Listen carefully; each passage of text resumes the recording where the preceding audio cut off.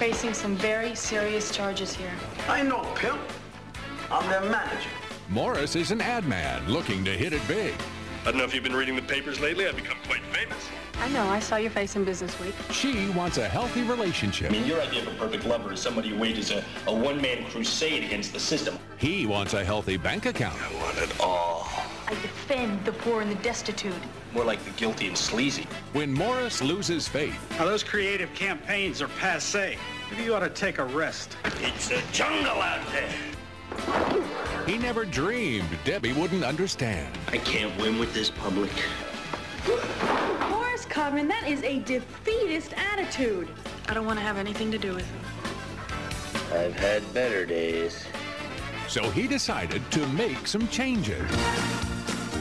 Well, I'm starting my own religion. If this is another one of your stupid jokes, I fear you've reached an ultimate low. I'm serious.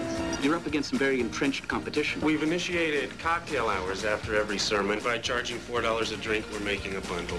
Conscience, ladies and gentlemen, is the sin of capitalism. And they feel we ought to have a summit meeting to discuss this problem. And stamped every time a member of the congregation attends services. He or she will be able to redeem it for a free Holy Meal.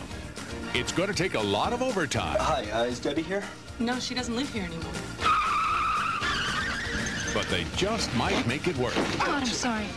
A fool and his money. You think I'm totally irrational, don't you? No. Crazy. Yeah, that's it. Crazy.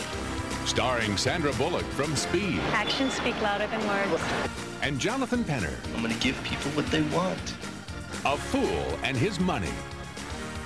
A sinfully funny new comedy.